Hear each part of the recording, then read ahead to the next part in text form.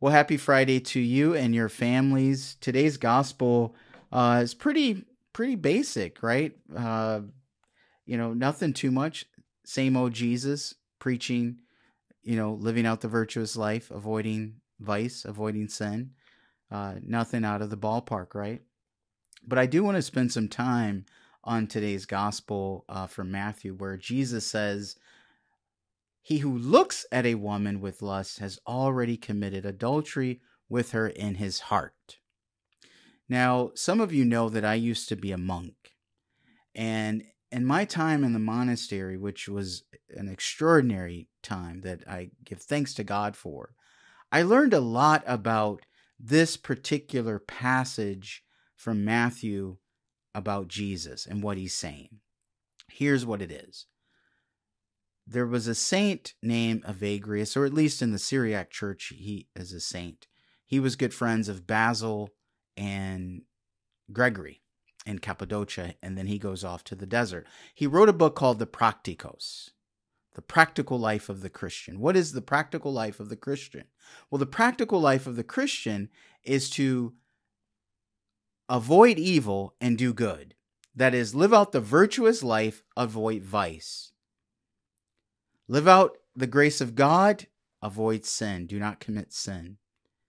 Now, that's the precept of the Christian life, but how do you practically do it?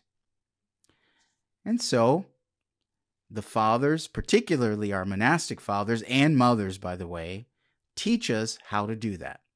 And I'm going to be brief, but there's so much writing about this. The desert fathers, the desert mothers, Evagrius of Pontus, the practical life. There's St. John Cassian on his 8 principal vices and virtues. There's St. Gregory as well, who writes about the 7 capital sins. So there are many writings out there in the early church about this particular topic. Now, what Jesus is talking about is the sin of lust, clearly, right? Or fornication. What happens is that when we allow the logismoi, the evil thoughts, in the desert fathers call them the demons that afflict mankind, or our own evil thoughts that afflict us.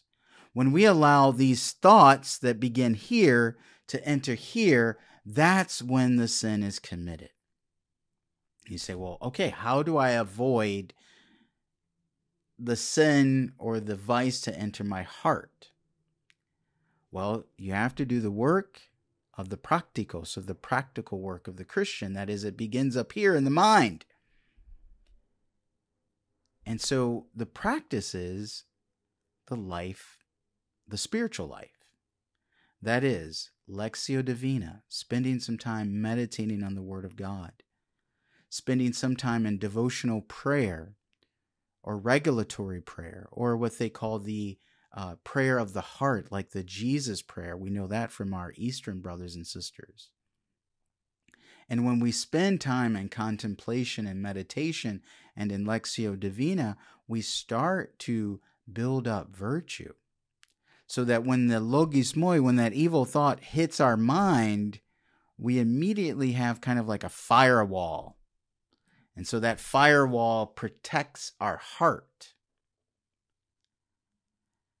But if we don't build up our spiritual lives in a practical way, then we have no firewall.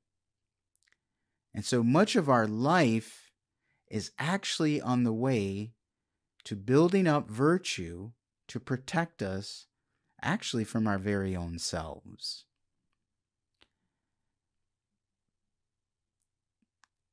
The vice of lust, or also fornication, according to the monastic tradition, is the part of the natural order of things.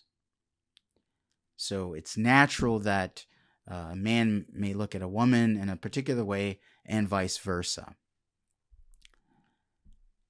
Evagrius says the sin or the vice that most afflicts our humanity is the vice of pride, because when we commit the sin of pride, we place ourselves in the center instead of God, instead of Jesus. And so much of our life is to move ourselves out of the center and placing Jesus there. But we only can do that if we live that practical life every day of the Christian. Prayer, meditation, Lectio Divina, forgiveness, the sacramental life. And then we become, I love that phrase from the Second Vatican Council, the church as the sacrament to the world. Then we become like the sacrament to the world. Then we become like God's presence to others who are afflicted by these same vices. We can be compassionate. We can suffer with those who suffer these same vices. So this gospel is very important to the practical life of the Christian. But we have to begin, because if we don't do it, oh my gosh, who's out there to show the world that in fact, what Jesus says, we can live a virtuous life. We can live in chastity. Speaking of chastity, chastity is the ability or the virtue that uses no one as an object of pleasure, nor for one's own good, but sees everything, everyone, as God's gift.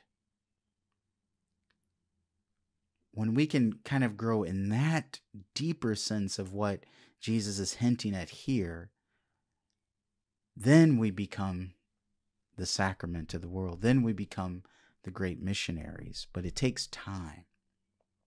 So I encourage you, if you haven't began your practical life, begin it today. Do a 2 or 3 minute examination of conscience. See where your mind is. See where your heart is. And if your heart isn't right, go to confession. And then begin that process. And it's sometimes every day.